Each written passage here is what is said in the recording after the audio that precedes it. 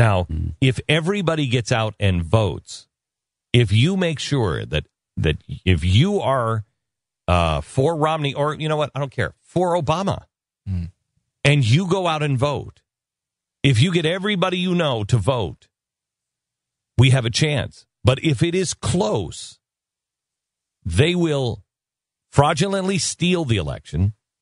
Or if it's close, they will say that we fraudulently stole the election, and they will cause riots in the streets. It will happen. Because this is the way George Soros does it. It always happens at an election where it is deathly close. They try to monkey with the polls. Then they claim fraud. Then they get people marching in the streets. Then they get riots. Then the top comes down. That's the way he does it. How many times? 3 times? 5 times? And 5. 5 times. Always at an election.